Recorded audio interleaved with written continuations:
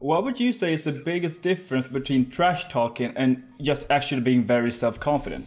That's something that I'm really learning to navigate in MMA, because in wrestling it's like not really a thing. Like people don't really trash talk each other, and it's just like not even part of my sport. And you know, for me, fortunately, my team, like we like to get on each other a lot. Like we play a lot of games, or we're competing in practice or whatever it is, and like we definitely don't shy away from that type of stuff.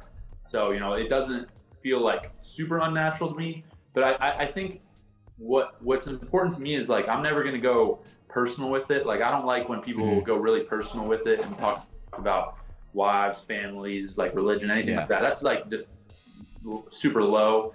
And I guess, you know, my trash talk, I would like to base it, you know, in facts. And you know, the more fights I get, the more I'll be able to do that, where I can say like, look here, look here, look here. This is the reason I feel that way I do. Yeah. Right now, it's generally my training, and I know what I do in training.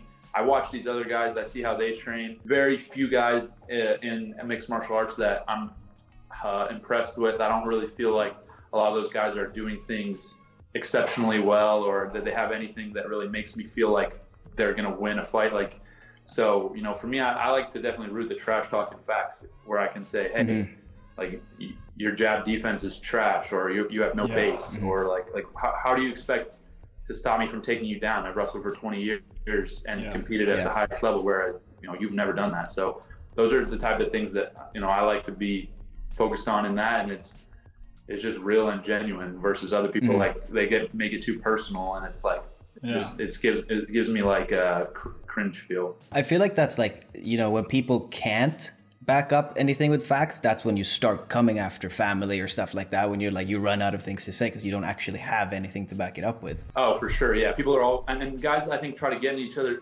get in people's heads and whatnot, and like, you know, I've seen it work before, but for the most part, like, you know, I just kind of want to take MMA and transition it to a different level of professionalism, you know, where you see other sports, you don't see that in other sports. And yeah, I get it, like we're fighting, but at the same time, like we're also holding ourselves back. So, you know, I see trash talk in other professional sports. They really rarely go low. They rarely go personal, and it's very much based in facts and based in film study and those type of things. So that's kind of the trajectory that I want to stay on.